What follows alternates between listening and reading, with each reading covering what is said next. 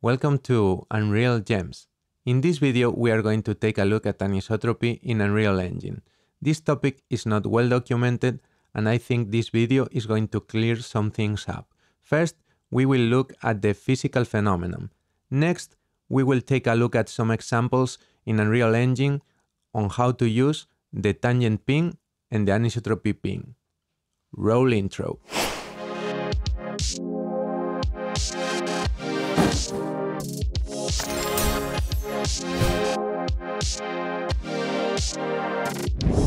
Okay, so let's start taking a look at anisotropy, which I think is a topic that has not been well documented in Unreal Engine.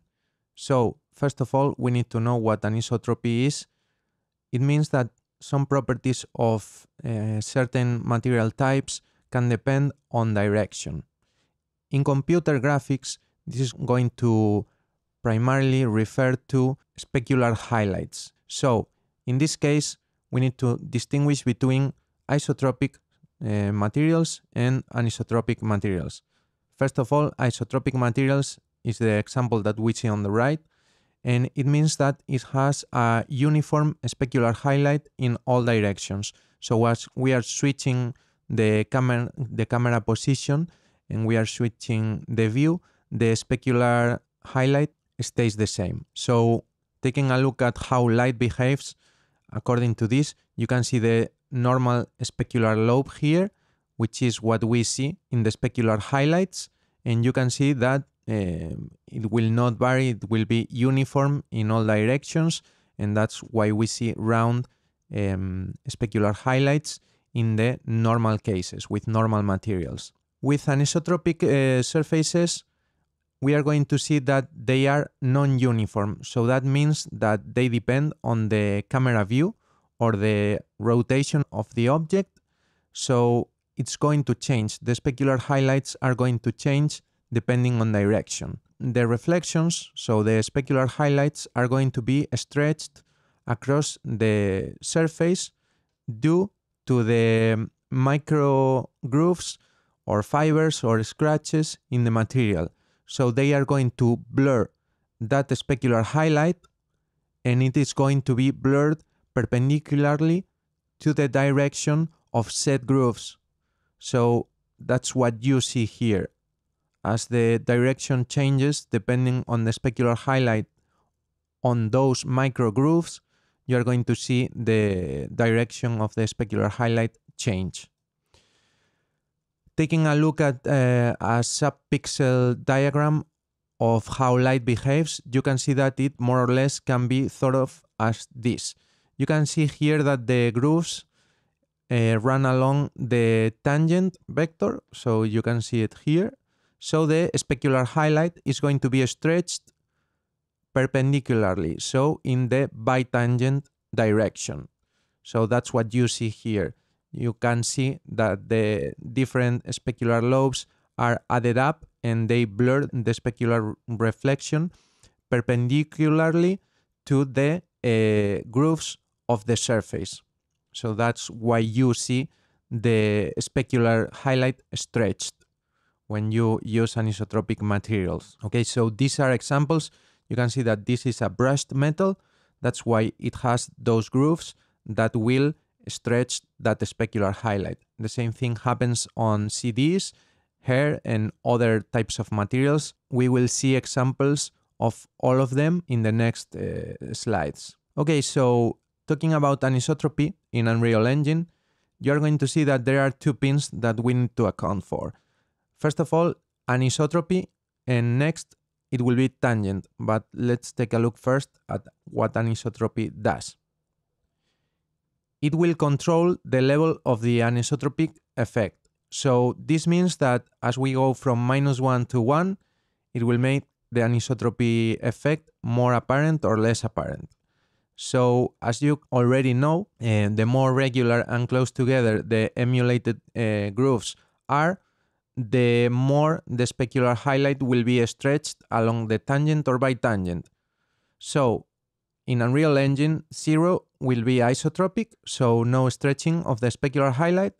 1 will be anisotropic and stretched along the tangent, and -1 will be anisotropic again, but it will be stretched, so the specular highlight will be stretched along the bitangent. For this to work, we need to have a roughness not equal to 0. So the surface needs to be a little imperfect. As mentioned before, we need those micro grooves, those micro scratches, those microfibers for this to work. So if the surface is a perfect mirror, this will not work because there are no imperfections in the micro surface. Okay, so in Unreal, we are going to take a look at some examples of the material pin anisotropy, which controls how much the specular reflection will get stretched. So we can see in the material that it is quite simple. We have a normal material with a base color, a metallic pin, a roughness pin, and then we have the anisotropy pin. Let's disregard for now the tangent. Anisotropy is what we are going to modify here in the material parameters. So let's go ahead and turn it up to positive numbers. You can see how it stretches horizontally in the direction of the tangent, which is not the same as in the example in the theory, in the other slides, but this is how Unreal works. If we go ahead and switch to a negative number, we are going to see how it stretches perpendicularly to the tangent, which is going to be the same as in the previous example in its diagram. So you are going to be able to see that when we switch to negative numbers, it stretches vertically instead of horizontally.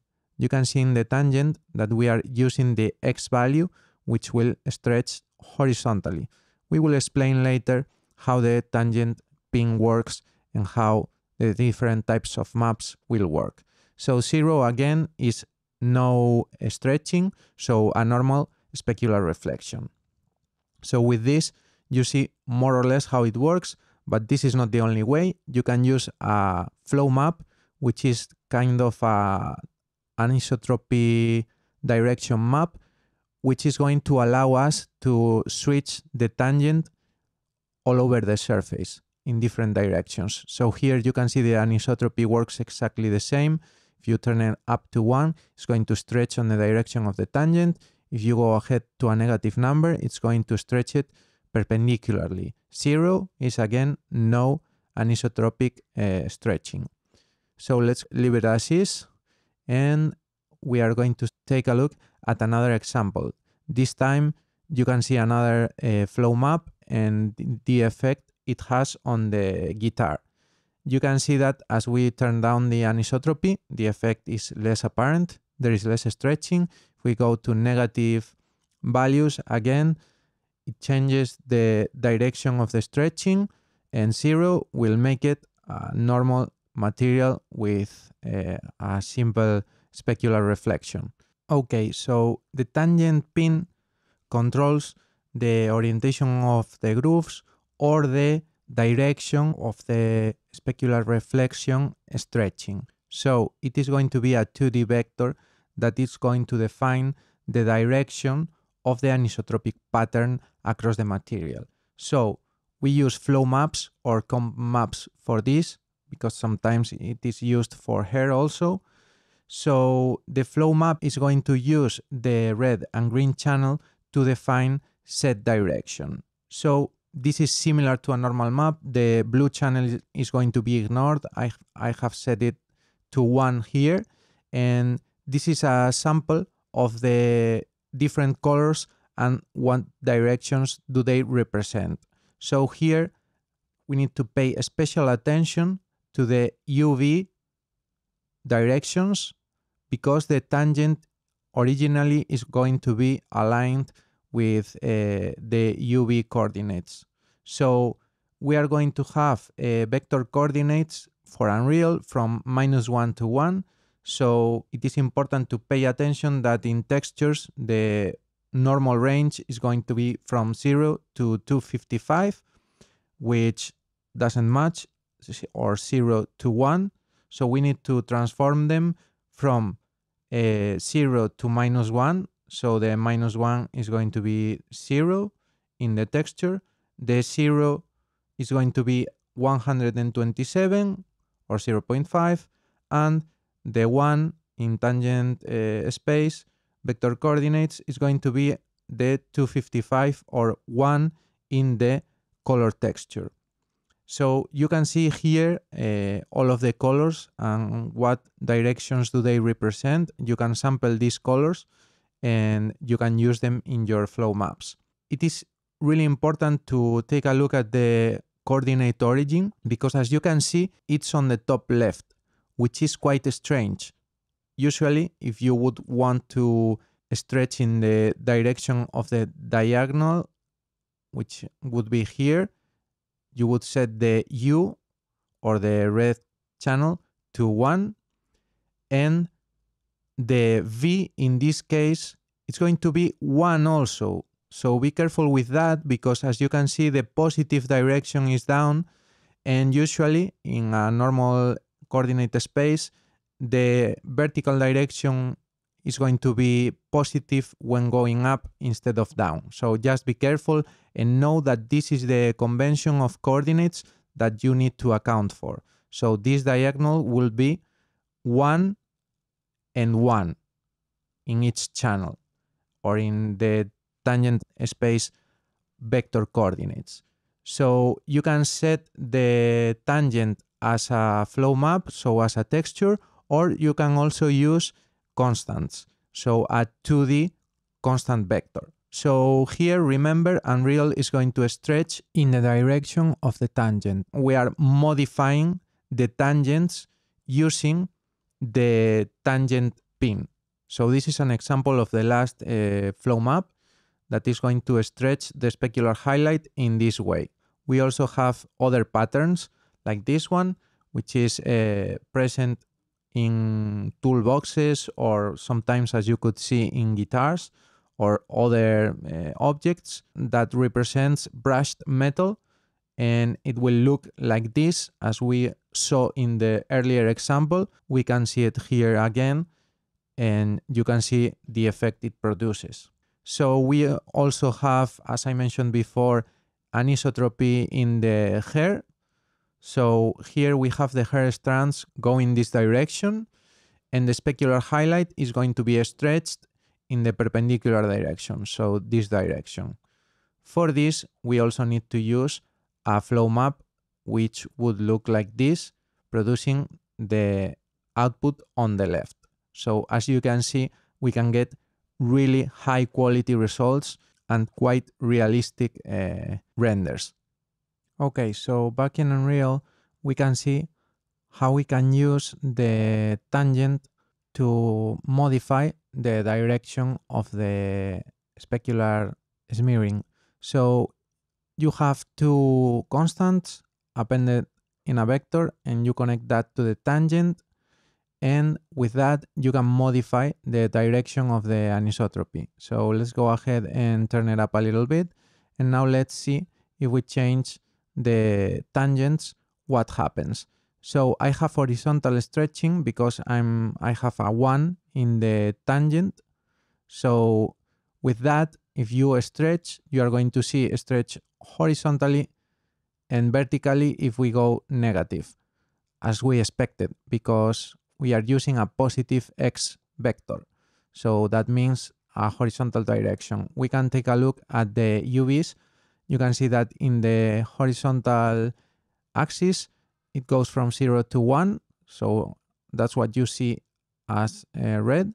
And on the vertical axis, from 0 to green. So you can see the directions that it follows. So that's why the 1 stretches horizontally. If we now switch to the tangent Y of 1, you are going to see that it's going to stretch the specular reflection vertically. So if we now go positive, you can see how it stretches vertically, while if we go negative, it stretches horizontally, so perpendicular to the tangent. If we go 1, 1, you are going to see it stretch diagonally to the right and down, because that's what the positive X and Y means? Remember that it goes in the direction of the UV coordinates. So that means right and down, because that's what the positive y means. If we now switch to a negative x, you're going to see the direction switch the other way. So we can now see the specular reflection stretching on the other diagonal. Okay, so if we now start switching the tangent and increase or decrease the quantity, you are going to see that it does not affect the object. That's because the direction is not changing, only the length of the vector. So that means that it won't do anything. If you want to stretch more or less, you need to use anisotropy.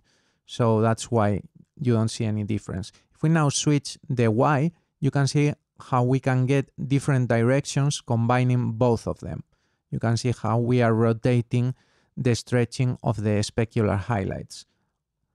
Again, if we now switch to the vinyl material, you can see the use of a tangent map, which is different to a vector. So here we are switching the tangent direction over all of the surface, and we are trying to replicate the grooves on the vinyl record.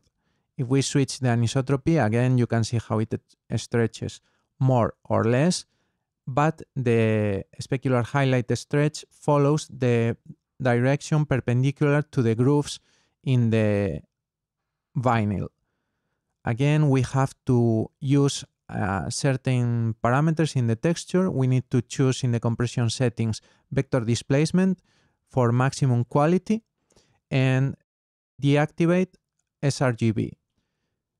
In the material, we are going to need to make a small change, which is that those colors that the map outputs, we are going to need for them to be in the -1, 1 range, which the tangent consumes. But you know that it's going to come in the 0, 1 range. So we need to use a function in order for the material and the flow map to work. In this function, the logic is quite simple. First of all, we sample the flow map. So sample the texture. That's quite straightforward. The important thing comes next. We need to switch from 0, 1 to -1, 1. For that, we need to multiply by 2 the color and subtract 1. Again, we need to remove the blue channel, so we multiply by 1, 1, 0 the color, and that leaves us with the output that we are going to use in the tangent pin.